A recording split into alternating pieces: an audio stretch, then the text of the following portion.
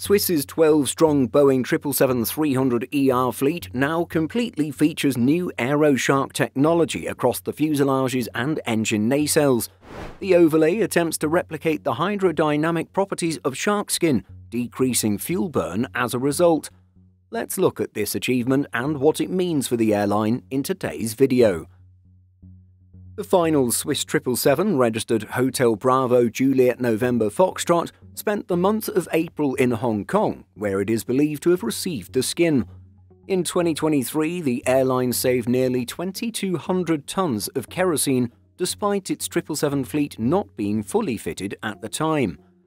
Klaus Bauer, head of technical fleet management at Swiss, said, "We are very pleased with the results that we've achieved with AeroSHARK to date.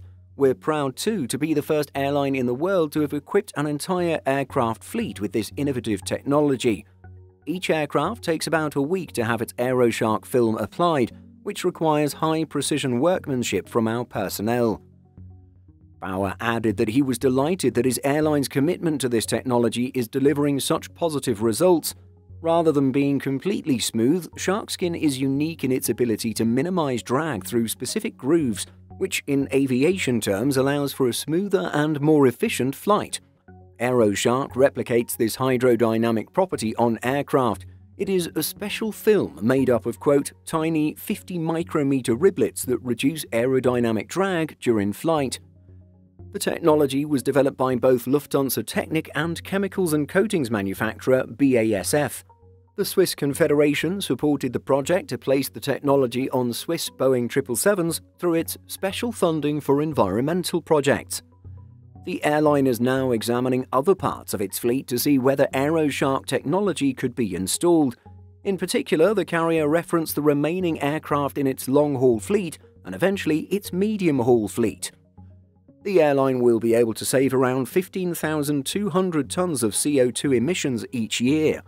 Swiss's A330s and A340s are probably next on the table when it comes to the existing fleet. The airline also plans to take delivery of a new long-haul aircraft type shortly, with the arrival of its Airbus A350s in the second quarter of 2025. These will replace the Airbus A340s. While unlikely and dependent on the technology's cost, perhaps the 4 A340s operated by the airline could still be retrofitted. The type is to operate longer than planned to provide additional capacity as the A330 fleet begins its retrofit program in 2025.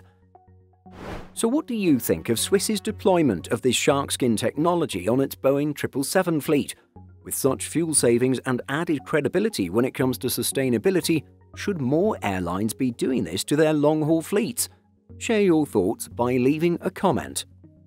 In addition to our daily YouTube videos, Simple Flying publishes over 150 articles every week. If you're looking for the latest aviation news and insights, visit simpleflying.com.